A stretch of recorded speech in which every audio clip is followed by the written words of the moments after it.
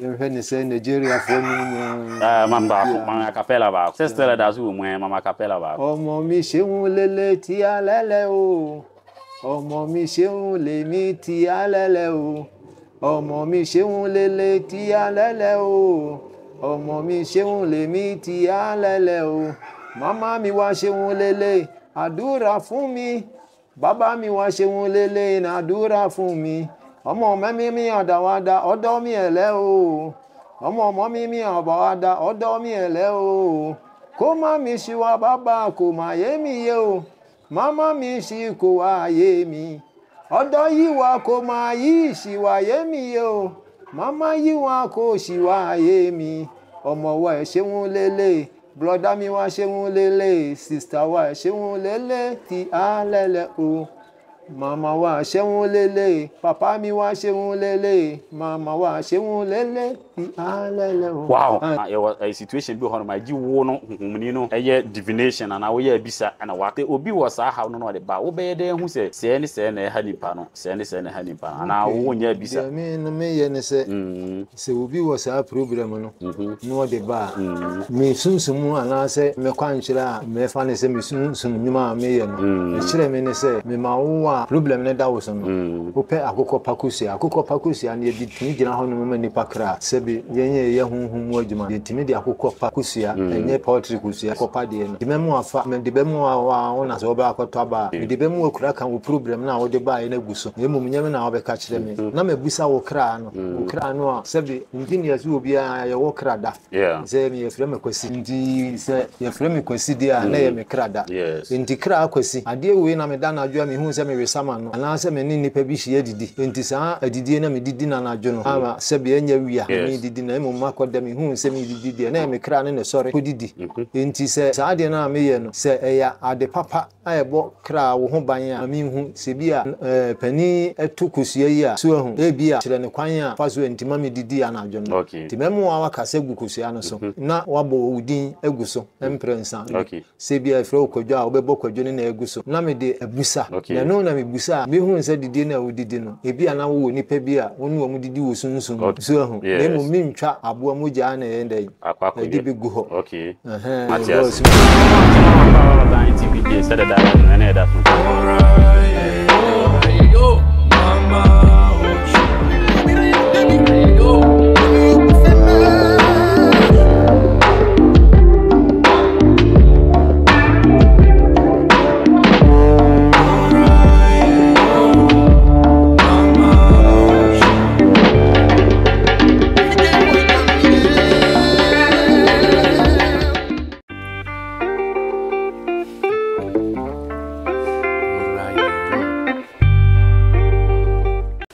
Yo my de shema watch no akwa baba Ziontv Gh said that na da so kwa twere ampo nyakopon basaye adom ko twa mansa ofiti akutia na no age afifim de adom Ziontv Gh adwase ya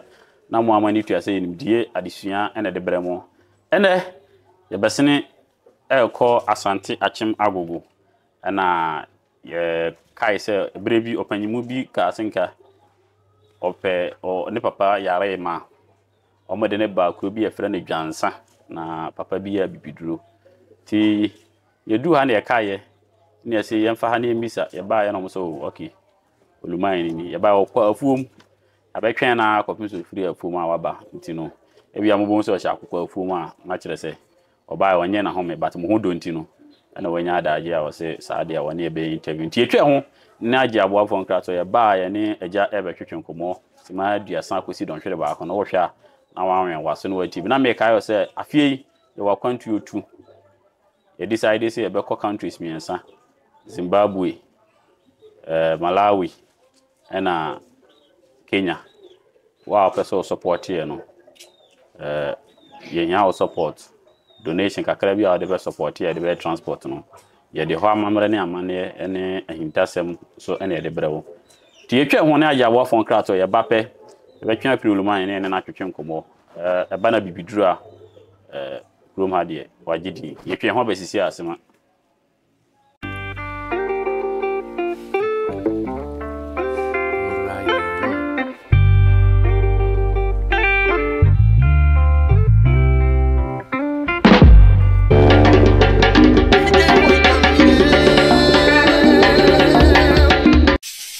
Ziontv GhPage. Diving deep once again. For me, that's all GhPage basis. Sabi said them economic action. Me see between identities. Maybe some kusi don't share back on. So what share no one was on what TB. Yaba kura efere Dwansan a wa asante achem agogo. Mantem o ba Dwansan ha obefa ka o se go besi wa Sankara. We see Sankara ya. Obefa ka so kwa agogo.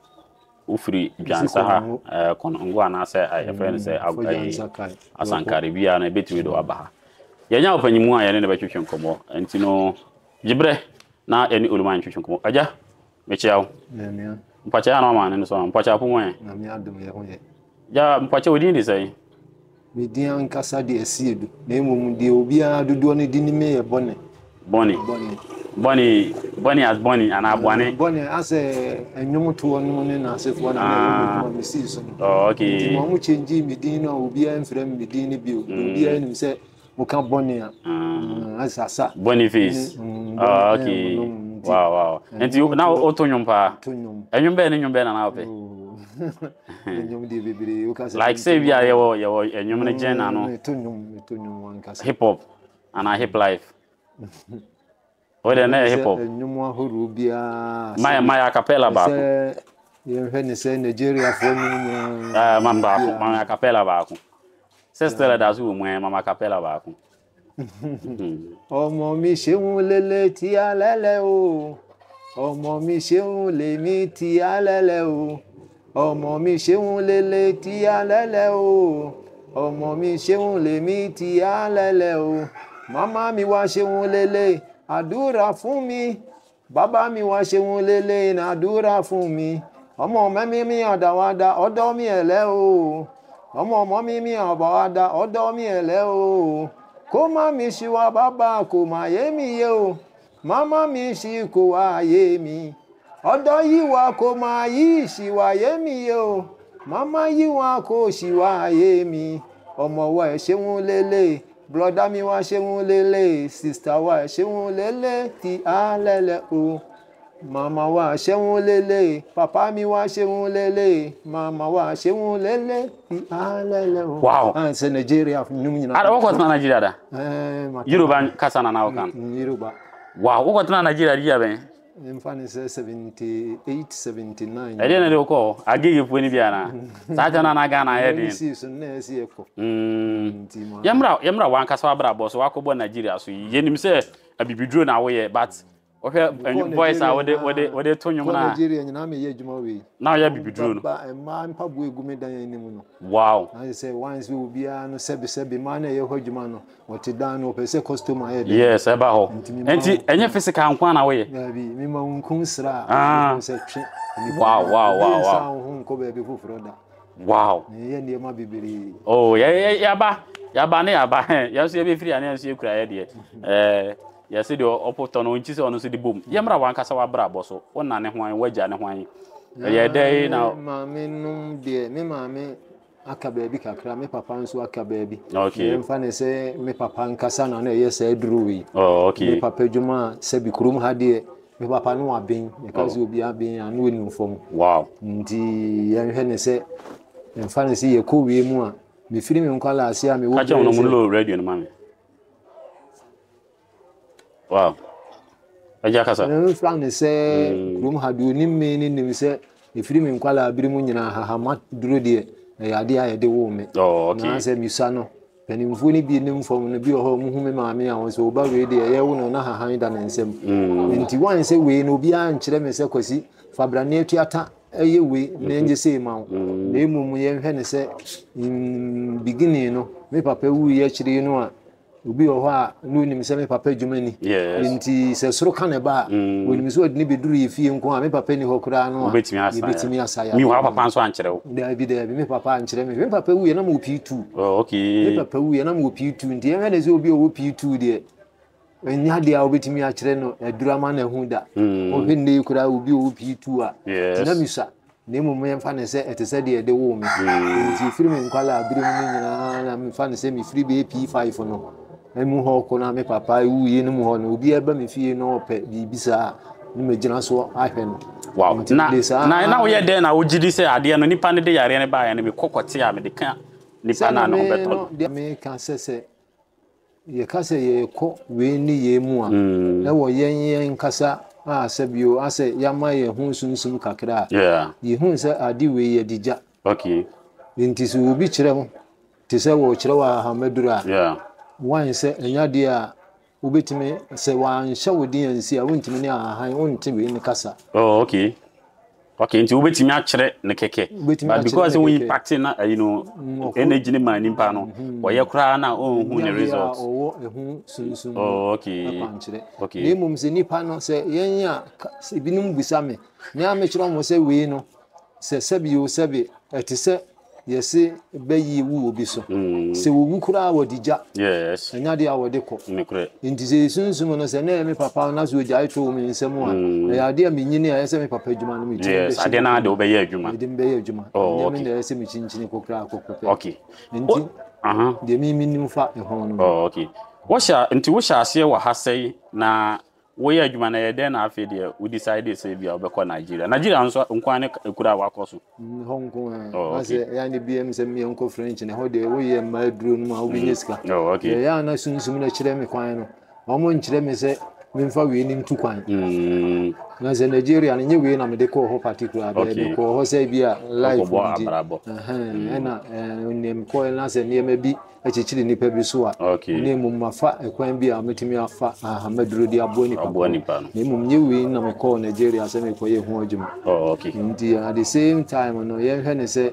we no de ya na me nim se ya de a ye de wo me nti bibi a me de me nsa beto so se nye adwuma e wo nipa e kra so ana nipa yare so no de okay be ye adwuma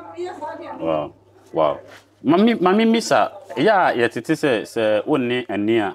hahamba netie edi saa ne yetete eye ne kura se obi betete hahamba na obe obenefo a agi sisa nipa no onyani ana se ye wonyansa duro ho mi nim sa ade we se ya ade a me papa kwan so ne se me fa so de a mi hunu se ubetimi atete ahama a ese sunsum bi ebo wachiri ban okay weda sen hahan no an so omo so no obeye adwuma om be ba be kire wo kwan ya so fa so wo kwan be so om be so ho dae okay binti ahama bi wo hono mu a wan se ebetimi a kire wo se ahan we ebi a sebe fa eno aye bi sei ebetimi a kire wo awu ani so wodayem okay wodayem obetimi ehu ne ma bi se ade we de se sunsum na kire me se kwan we de me fa so a betimi aboa no wow nti we na ankasa etimi kire wo kwan ena emumu se wo ye adwuma no nso na so fa ne kwan tene ne so a sunsum fufuro bi ye muabu ewo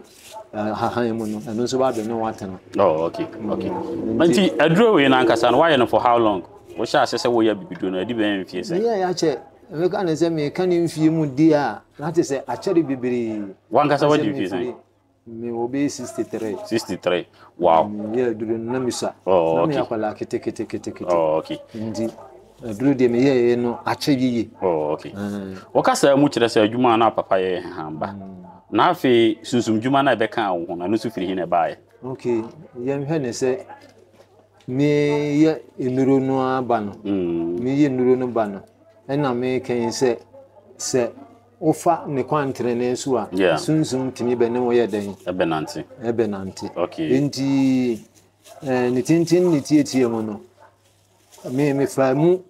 we fa we no mu sunsum wade okay na mu nye ne manyina na ye de tubia matiwase sebio manku bia ho ankoje matiase ne mu me ankasa no me ye nwure mu koni nti emfa ne se me kwala abdem no mu awi no na me do mu ko nwure mu okay bodom na wo ye chene nti why hayo nada nti me fa dufa okay ya bo dufa imfiri ni panchen okay nti emfa ne se me de abo ne be fie na me dwa abo ne hu se dufa ye den edani mu hu nie a unhu be services sunsum du achi de be kire wo saboa no bibi da ne mu okay ndi ma me fa de ne san ekobusa achi mpanimfo bi am no mutu anamo so no mo kire me se me mpanimfo na asoma sa de we ne se mpamere me okay ndi no anse me bo kire ban na me de aka aduro na me ye na oh okay kane na yesi obi obenefo a na oye adwuma na eye like oye ade ma wa eye adwuma ene ekwa yete se synkrofo yete se papa we ni wa ben obatu anamo a obekwa koduru nipa na ho no adwuma na obeya ma no se de wo pese ekọ no enye saa na ekọ ususu se nkrofo pa anasisi a ye hunu ana se enuro ahoden so ate de mimi nim kakra ne se ewo hahamati mu no mimi beten hahamana na misa no ahan be so me daye okay e ka kire me se ka kire me pi ndi da bia me ka kire nipa se menu omo be ye adwuma de a ma me nton we ema nipa okay me mfanye sikasem sa ndi mi wo hoyi me ye aduro na misa na obi ama me fie ma won ka se Father Bonney ka se obaji me tekuda oh okay se bia wo awutu buton se bia ofaje tekuyi ne bia fato nsu no okay ndi de mimi nim se hahan we no se wunim na kwan de a kense se biu mimi firi nwure mu ba na me titi se biu mi ka se me diske gu ase ana me boa oh okay nti se me betine fie se we ba me se fa 200 we ba me se fa 10 cedis nti so de sa anu ye adwuma beto mire bi na duro na wo ye no mbu bi fu oh okay nti wo beti ahama na na de sayare ndi asayare be enye adwuma beto mire bi o ma ne ba ho ne bibiri na ema okay nti na che se akonfu bia na se sunsum bia ya ye kwa ye kopemwa no senti e fan nu na toro no ye sikasem a omode abetare ho no go honhom ne ye adwuma honhom na wanje wo na wo ye adwuma na ma no taku na ade na wo ne konfo ana ne okay so charge obi okay ene wo ye adwuma ne wi a na se bia se de bi wo ho ana nipa na ye de abrew mpayfo kan asem bi so se okonfo ana odunsimi na nase ye ene kaka mu a enye ne ntoase aduro de se ka enya nipa dodo ne na enka no kore wo ahama enu dia anka sabiu minim se nipa ne bebiri no mo ntie duru nton yes na mo behwe nipa ne bewi no ochina no ase da kura wunhu du firi na bia ode ayeden nti se ama nipa bebiri ton aduru na nipa ni mo ye no mo de enam se wi no kasa kire yen ansa ne no be ha se aye adwuma ni nti e den ma yen se ye beti ya no akase nipa fa sempoa bibire me ansa na bia memo woduru de nde menye bida okay yemra honhom ne side no honhom ne side ne de na wotumi ye because ye onkrofu bu ha obekọ mo ho no mo honhom dwuma no ko ano mo ye bo ma ye abosoma sisi ho but ye ba ye no ye hu si wa kurikuri ne ma bi ya de ye hwe ne se ye ka se ye ko honhom mu adwuma ya na menim se honhom no e wo nipa na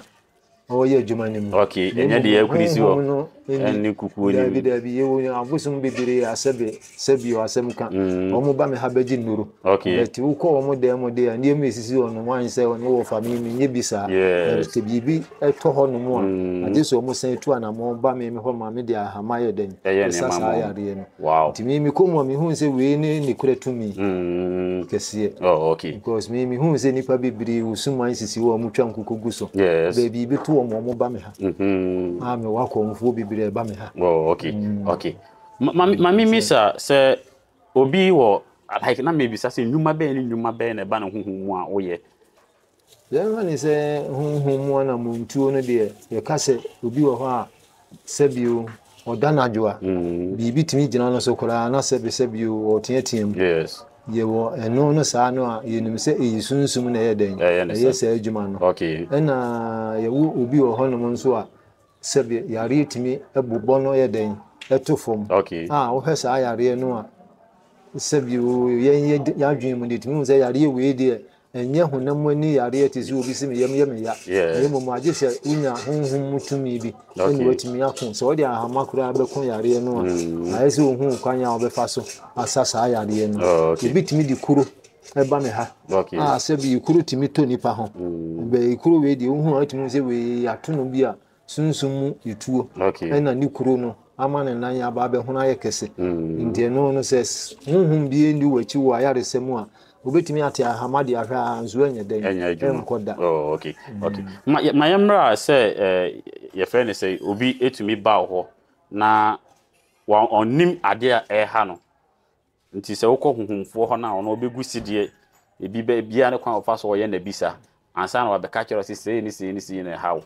unlike say bia meda me hu se muntum bi a chimi ana sisi a metimi aba be explain a kire wo no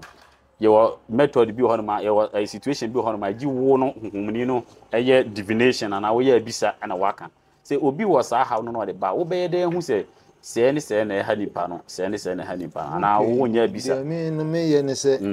se obi wo sa problem no no de ba me sunsumu ana se me kwankyira me fa ne se me sunsumu nyuma me ye no kire me ne se me ma wo a problem ne da wo so no wo pe akokọ pakusi an ye di tini gina ho no me nipa kra okay sebi yenye ye hunhum adwuma no ati ase ye timi di akokọ pakusia enye poetry kusia akokọ pa de no ntime mu afa me de be mu wa wona so ba akoto aba me de be mu okura kan wo problem na wo de ba ye na guso okay ye mum nyame na wo be ka kire me na me busa wo kra no a sebi engineer so obi a ye wo kra da ze me ye frame kwesi yes bacha kaza ndi se ye frame kwesi dia na ye me kra da ndi kra kwesi ade we na me da na adwa me hu se me wesama no ana se me ni nipa bi hie didi ndi sa adidi na me didi na adwo no ama se be enya wia me didi na emu makoda me hu se me didi na me kra ne sori eko didi ndi se adidi enso yi mu na pa o ndi sa ade na me ye no se eya ade papa ayebo kra wo ho ban a ma me hu se bi a pani etu kusia yi a so hu e bi a kire ne kwan a fa so ntima me didi ana adwo no timemu a waka se gu kusia no so na wabo udin eguso emprensa se bi a fra okwadwo a obebo kwadwo ne na eguso na me de abusa na no na me busa me hu nse didi na udidi no e bi ana wo nipa bi a wonu wo mu didi wo sunsun so hu na mu mintwa abo amuja na yende edi bi gu ho because me sunsun ne kire me se me fakusia na dem di be busa bia na ombe kire me de nipa no nti se yare akura na se me hwe na se o yare no eye hunhum mu yare a so hu me di be busa se yare we ye na okra na okofa yare we ye nti aba beto sa unipa na wone ne etie no so na kra na kire me se bia okoni obi to nsa didi na sa didi no okodidi ye no enenam a bia obi sa problem we ti me kwan ya me fa so a me di ye hunhum djuma no ne sa kwan na mu mi ade me ni ade wo ho se me twa moja bia ye den eguso na me de ebusa okay ma mimi sa situation asema wo kan kire se na nipa na wa ha ansa na wa mana akasa gukosua no so ne fa ne se obi anya asem ye interview ebi betumi wa abrochi no wanya problem so ofrew no se okay ono so onim de ekoso kwai be so na sa nipa sa no so no se wo pese wo hwehwe na chi ehu se bia ya se de wo kan bia wakoto oni bia akoto nsa adidi boni mu na wakọ wie ni sa kwai be so na eno no so de no be fa be ya sa bisa na manipa no one ana mi jira niema ebia mienu so na me de yesa nipa na woni ha ne de ebia ha mi bisa ne se obenya wonu anua aba be jina ho ndi me frɛ kra no afiri onua ni mu so ti se ebia onu waburuchiri no onua bi so o megina ho ne mo me yesa ade ne ewo me nchen ya me frɛ kra na afiri onua ni mu no ne kra no ama onua no kra no kra no be se onua mu no e be kire ene ye waduru bi won so a ebi a onu waburuchiri metimi ama onyina onua na be gina so adware ama no ho Matanya me fa so ewo ntina cha se nye ne busuani an no enye yi enye wonua ade a onu adi ne din ebe sende me se bia ye freme kwadwo asiedu na ebia magina ne din no so atwe kra na fam e dia ye na adwuma no wa ha nti agye se menya onu ne din ne se o mpese bia wonua no bia bi hu se o yes adwuma ne dia gye so onu adi ne din ma me ma mimi sasa asem we ye fa ne se obi aba ho wa beje moa na wo so wode na ase ebrew so wan fa na ase na ama wo a wo san yare na ebia na ye huhumu yare ma ebi kura wo ye ho amamra ansa na e fa ama no wo a wo san yare no e de na betumi ato ana de ono so obesan na ho yare no after say na ho ato no so ama meda wase a eno so de na betumi ato sa oni no okay one no ofa asebe nyame a chede ode che me okay enti no se me sa obi yare me nyi uska se wogi nipa ni ska de te se de wabeton na yare na ayede e de amount to benya ho susan so for the first okay nti se na yare no ko so wogi ska nti bi kura wabedan na yare na to fie ama so ebetimi aba onkwala so yes na mumu anyi ni ska bia ena o sa na yare no bia ni a o kan so won fe ma ye de o de tuto onu an aduru ho enema bia ya ma no na mumu an charge ne so won fa takumra na hwe na yare nti ni problem bia se na yare no betimi adane ho bi bia de ayeden ama ena me nso me hwe o yare na se sebio wa ma me damase a sebe asemka me se ahama we no omo se menton emanipa ntinya de a me firi wachi se me ye obone se bia wa me damase ntime kopa ha we akasa kire no so no na me de sa wo yare nti sebe on san fa yare nye den me nye se adwuma no bi wo maso ye but e bit me yes ah e bi yes ah e ma yare no be san ba oh okay no asan bi a wasan aba ho Matias be me de me nye bi da e wo maduro ye Matias ye nkrofo bi mo ho no mo a omo pa adwuma e bi akotena ma no ne na ohia se obenya ne papers sa oni no e de na obetimi aye okay ye obi o ha wakotena ma no ne na pese wunya o papers ya okay mitimi kire wo akwankyere okay e wo ho se ehwe na so obenya de na mekire oni bia su ahu mekire wo wa ho se bia tia highway su ahu so obenya bi wo de wo no a se bia bia awia pie na te bia bia awia ye den ekokoto na bia kasa di hia wugu so na fa gu nsu mu dware o pipes na se aye basa on sabe kan pipes no nti wan se ebi a wo wa manane na se untimi emeye mposto a han ni firi ha mre wo a mitimi busa sa han we wo benye bi ho bi ho no ma na han ye simple be nipa ni enim emunim de nti metimi abusa wo sa han we ebi a sebe anka wo de wo no musibi anka wo ho musibi a fani se yesi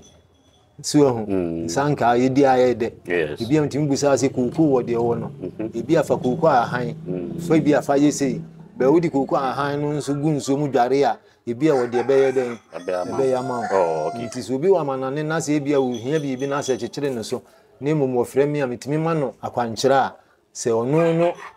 ebe timi se bi a mi mposto a han ni mfiri ha mre no a me kwa agu ko postuma no na mum se bi a ayade obenye bi wo ne ho nso a wotimi ema me kire no na bi akakra no wa no nso asende de abrami amedamase wo yemra agiri mu kayare wasan bi da yemhwe ne se mehwe ye dam okay wasesen bi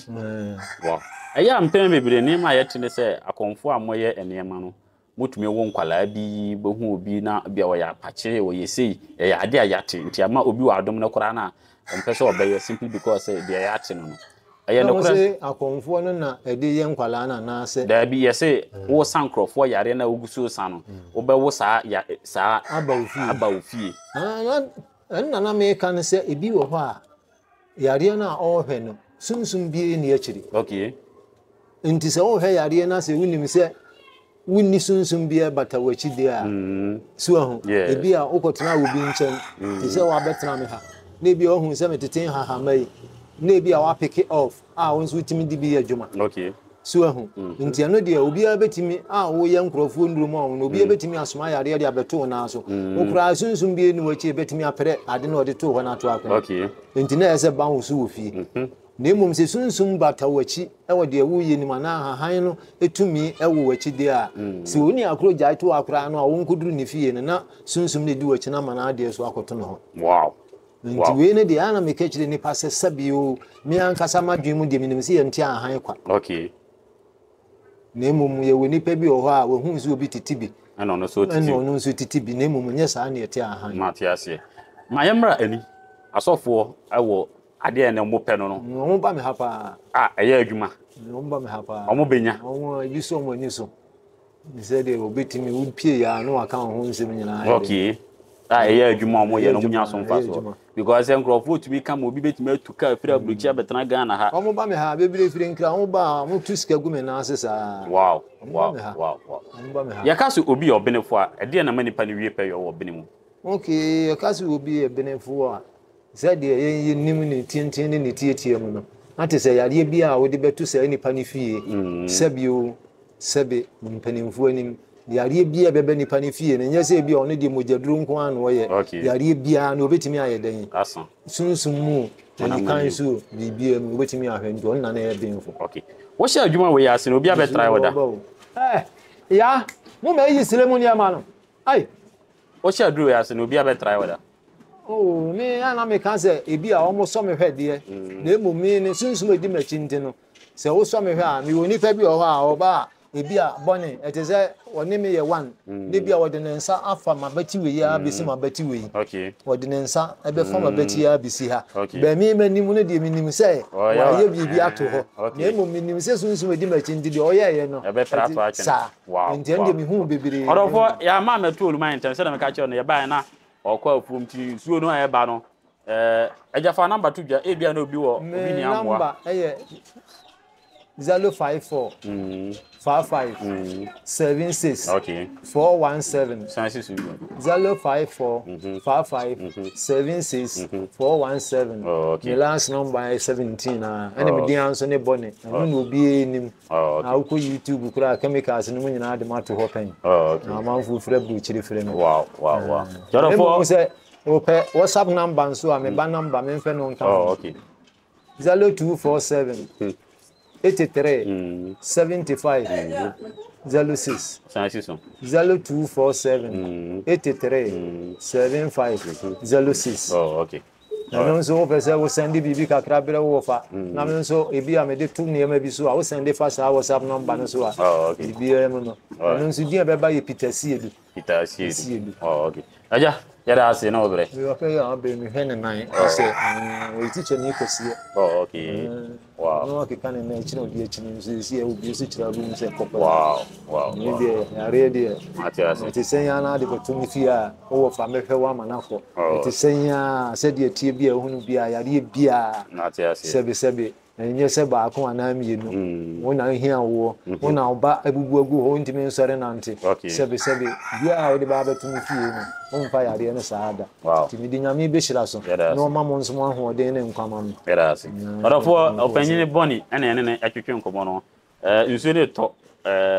ya kamera no so na ha ye kakra nti no ha na di dwuma di be si ye be hye da apeda so ne yaba na ye ne na nya adaja san betwetwe nkomo asan ka ti no ohia na wa share na wa subscribe akra mu nyina wo ohia mi bi afre number no so amaso beti baba na mi de obi a okay nyame nhyɛ modem